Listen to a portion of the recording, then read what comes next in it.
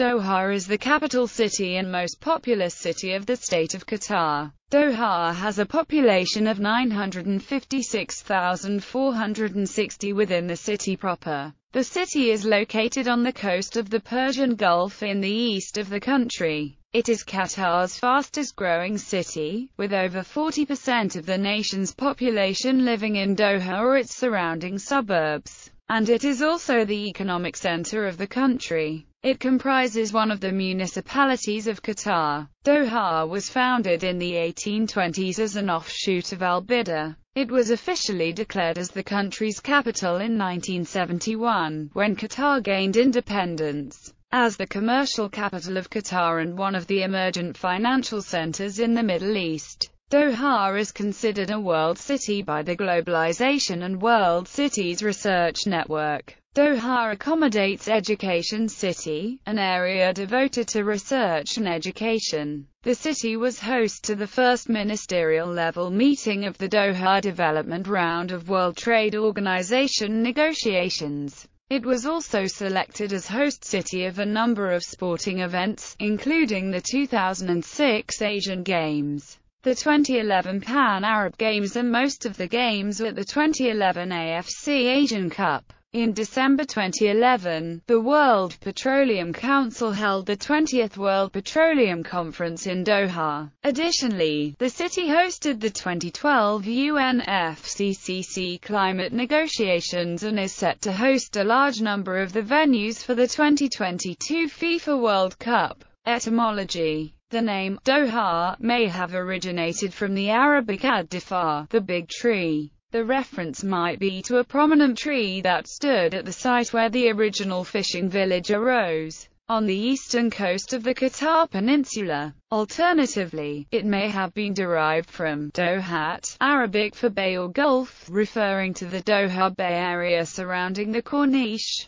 History: establishment of Al-Bida. The city of Doha was formed after seceding from another local settlement known as Al-Bida. The earliest documented mention of Al-Bida was made in 1681, by the Carmelite convent, in an account which chronicles several settlements in Qatar. In the record, the ruler and fort in the confines of Al-Bida are alluded to. Carsten Niebuhr, a European explorer who visited the Arabian Peninsula, created one of the first maps to depict the settlement in 1765 in which he labeled it as Gutter. David Seaton, a British political resident in Muscat, wrote the first English record of Al-Bida in 1801. He refers to the town as Bedi, and describes the geography and defensive structures in the area. He stated that the town had recently been settled by the Sudan tribe, whom he considered to be pirates. Seaton attempted to bombard the town with his warship, but returned to Muscat upon finding that the waters were too shallow to position his warship within striking distance. In 1820, British surveyor R.H. Colebrook, who visited Al-Bida, remarks on the recent depopulation of the town. He wrote, "Gutter, or Al-Budi, Al-Bida, once a considerable town, is protected by two square gurries, forts, near the seashore, but containing no fresh water. They are incapable of defense except against sudden incursions of Bedouins. Another gurry is situated 2 miles inland and has fresh water with it. This could contain 200 men. There are remaining at Al-Budi about 250 men, but the original inhabitants, who may be expected to return from Bahrain, will augment them to 900 or 1,000 men, and if the Dozier tribe, who frequent the place as divers, again settle in it, from 600 to 800 men."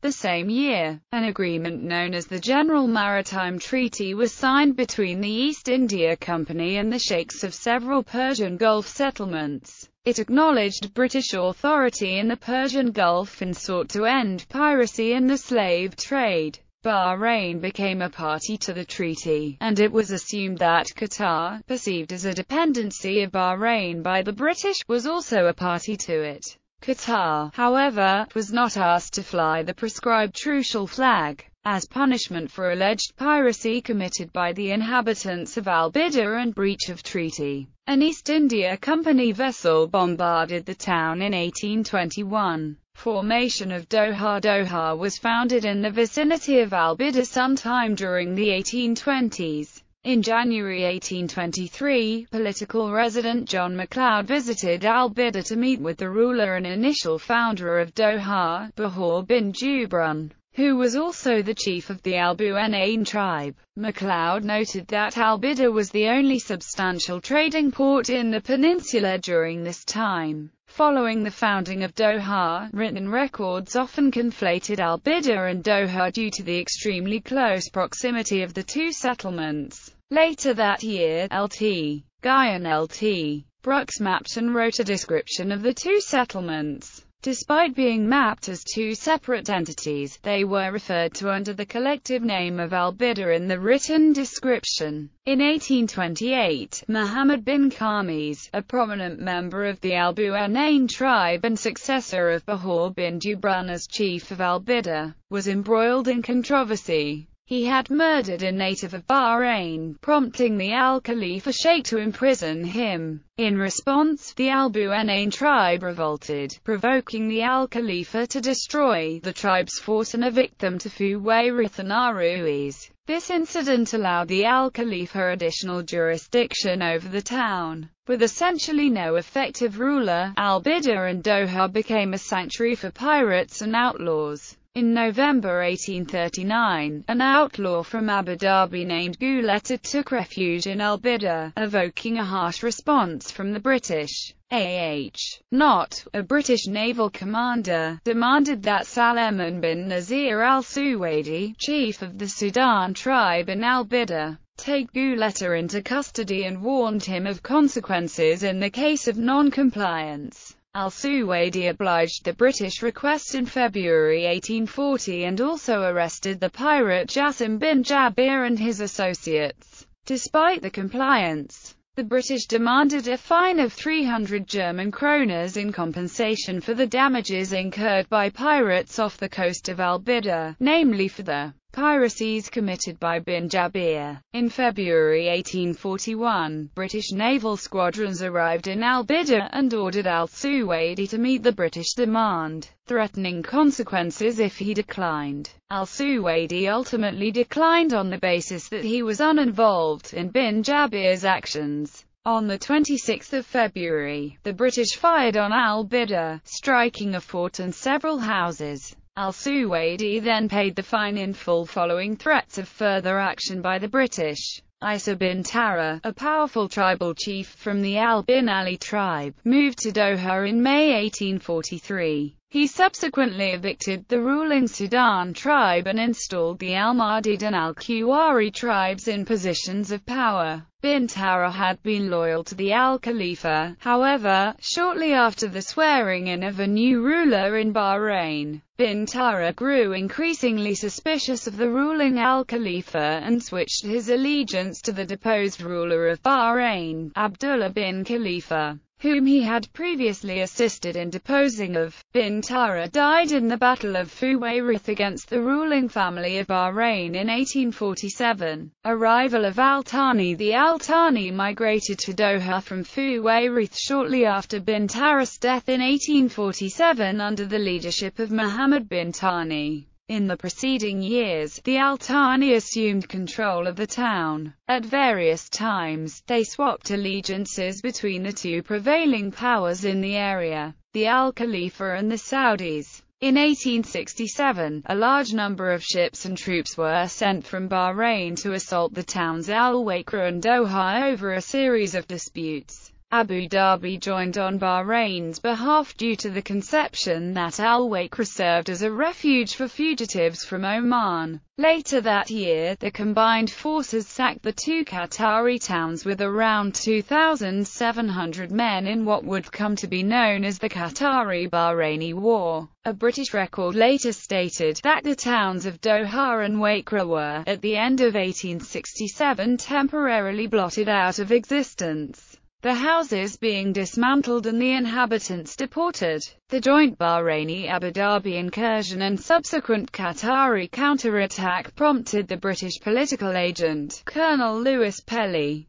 to impose a settlement in 1868. Pelly's mission to Bahrain and Qatar and the peace treaty that resulted were milestones in Qatar's history. It implicitly recognized the distinctness of Qatar from Bahrain and explicitly acknowledged the position of Mohammed bin Thani as an important representative of the peninsula's tribes. Shortly after the war, the Ottomans took up a rather nominal control of the country, constructing a base in Doha, with the acquiescence of Jassim al-Thani, who wished to consolidate his control of the area. Prior to this, the town of Doha served as a stronghold for Bedouin fighters who resisted Ottoman rule. By December 1871, Jassim al-Thani authorized the Ottomans to send 100 troops and equipment to al-Bida. Disagreement over tribute and interference in internal affairs arose, eventually leading to the Battle of al-Wajba in March 1893. Al-Bida fort served as the final point of retreat for Ottoman troops. While they were garrisoned in the fort, their corvette fired indiscriminately at the townspeople, killing a number of civilians.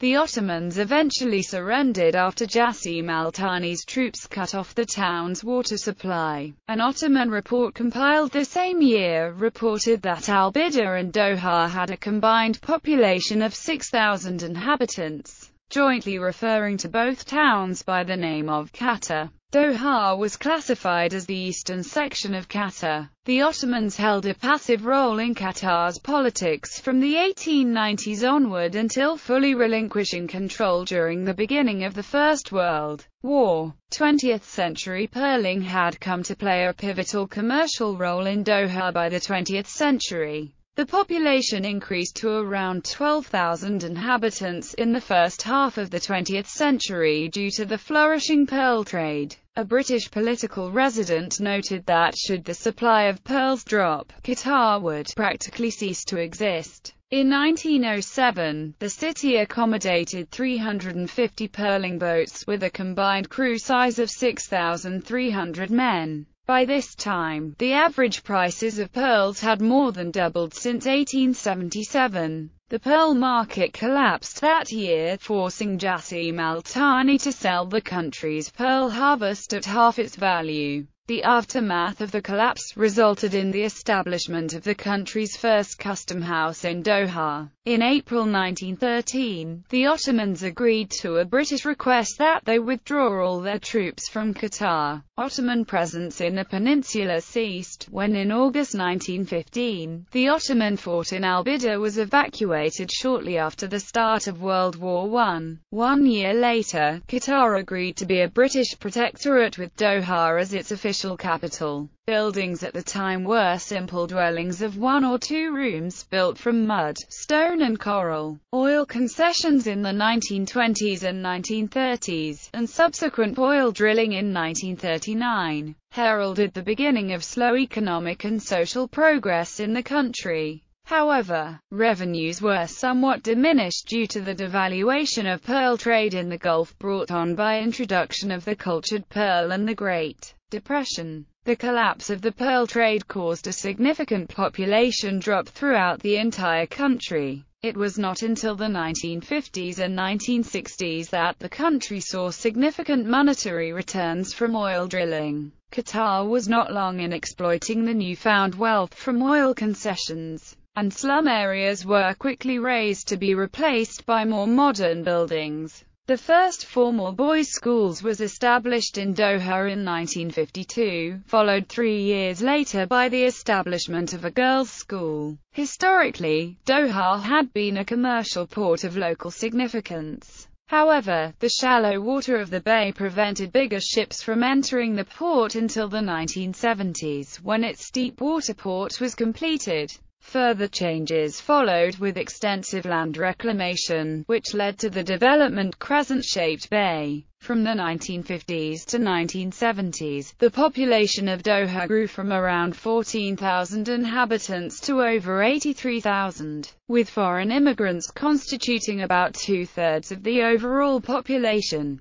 Post-independence, Qatar officially declared its independence in 1971, with Doha as its capital city. In 1973, the University of Qatar was opened by Emiri decree, and in 1975 the Qatar National Museum opened in what was originally the ruler's palace. During the 1970s, all old neighborhoods in Doha were razed and the inhabitants moved to new suburban developments, such as Al Rayyan, Madinat Khalifa and Al Gharafa. The metropolitan area's population grew from 89,000 in the 1970s to over 434,000 in 1997. Additionally, land policies resulted in the total land area increasing to over 7,100 hectares by 1995, an increase from 130 hectares in the middle of the 20th century. In 1983, a hotel and conference center was developed at the north end of the Corniche.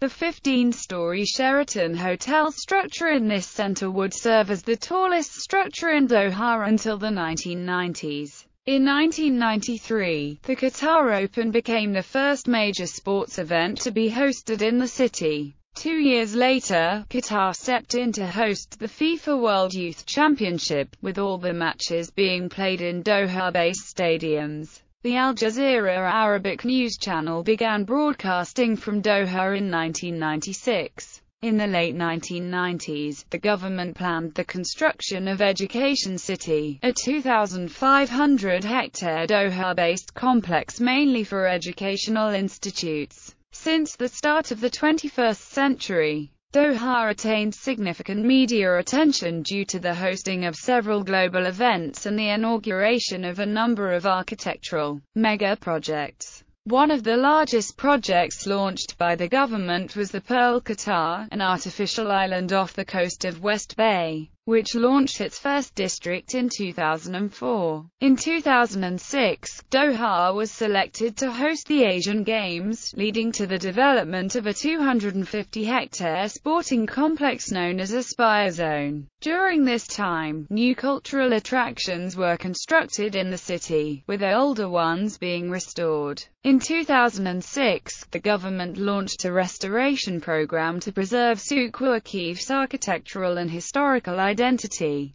Parts constructed after the 1950s were demolished, whereas older structures were refurbished. The restoration was completed in 2008. Qatar Cultural Village was opened in the city in 2010 and has hosted the Doha Tribeca Film Festival since then. Geography. Doha is located on the central east portion of Qatar, bordered by the Persian Gulf on its coast. It is bordered by Al Wakra Municipality to the south, Al Rayyan Municipality to the west, Al Daryan Municipality to the north and Salam Municipality to the northwest. Its elevation is 10 meters. Doha is highly urbanized. Land reclamation off the coast has added 400 hectares of land and 30 kilometers of coastline. Half of the 22 square kilometers of surface area which Hamad International Airport was constructed on was reclaimed land.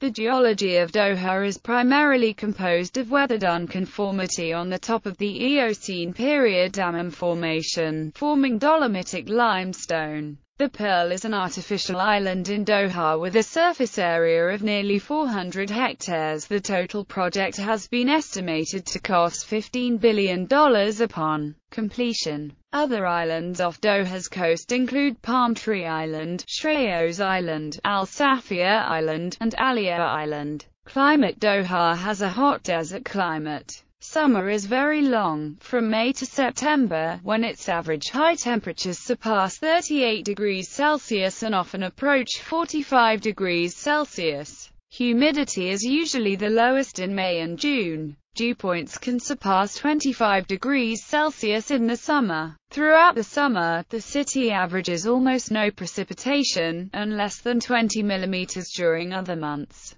Rainfall is scarce, at a total of 75 millimeters per annum, falling on isolated days mostly between October to March. Winters are warm and the temperature rarely drops below 7 degrees Celsius. Demographics. A significant portion of Qatar's population resides within the confines of Doha and its metropolitan area. The district with the highest population density is the central area of Al Najada, which also accommodates the highest total population in the country. The population density across the Greater Doha region ranges from 20,000 people per square kilometer to 25 people per square kilometer. The following table is the total population of the wider Doha metropolitan area. The following table is a breakdown of registered live births by nationality and sex for Doha. Places of birth are based on the home municipality of the mother at birth. Ethnicity and languages. The population of Doha is overwhelmingly composed of expatriates, with Qatari nationals forming a minority. The largest portion of expatriates in Qatar are from Southeast and South Asian countries, mainly India, Pakistan, Sri Lanka, Nepal, Philippines,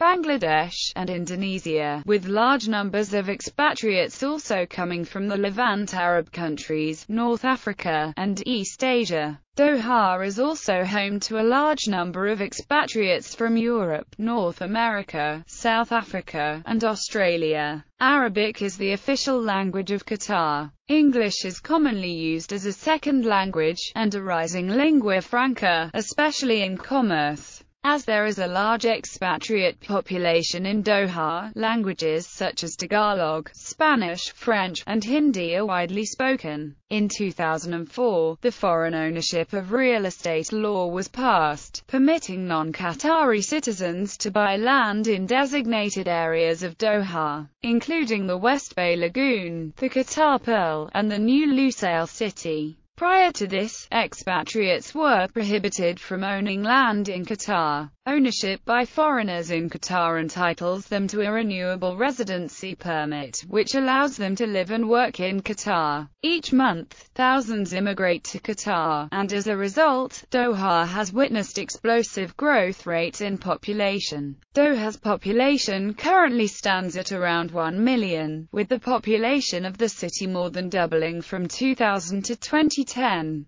Due to the high influx of expatriates, the Qatari housing market saw a shortage of supply which led to a rise in prices and increased inflation. The gap in the housing market between supply and demand has narrowed, however, and property prices have fallen in some areas following a period which saw rents triple in some areas. According to Qatar Chamber, expatriate workers have remitted $60 billion between 2006 and 2012. India was the top destination of the remittances, followed by the Philippines, while the US, Egypt and the neighboring UAE trailed. Religion. The majority of residents in Doha are Muslim. Catholics account for over 90% of the 150,000 Christian population in Doha. Following decrees by the Emir for the allocation of land to churches, the first Catholic church, Our Lady of the Rosary, was opened in Doha in March 2008. The church structure is discreet and Christian symbols are not displayed on the outside of the building. Several other churches exist in Doha, including the Syro-Malabar Church, Malankara Orthodox Church, Marthoma Church, CSI Church, Syro-Malankara Church and the Pentecostal Church.